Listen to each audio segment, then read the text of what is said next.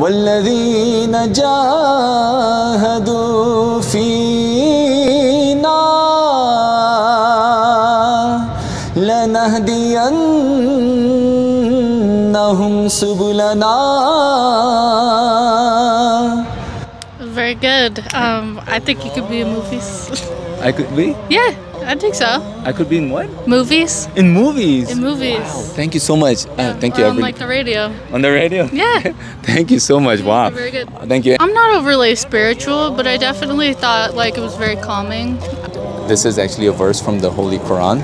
What God is saying that at the end of the day, you're not going to get that contentment unless you come towards me through the ways that I've shown you. This struggle, this entire thing, is what jihad is. The word jihad, how you hear it in the news media and some terrorist group, they're saying the jihad is like blowing themselves up or killing people. That's not jihad. The founder of Islam, and he was returning from the war, he said, you know what, we're just returning from a lesser jihad, which was the war, to a greater jihad, which is this, which is the daily struggle, just trying to get close to God.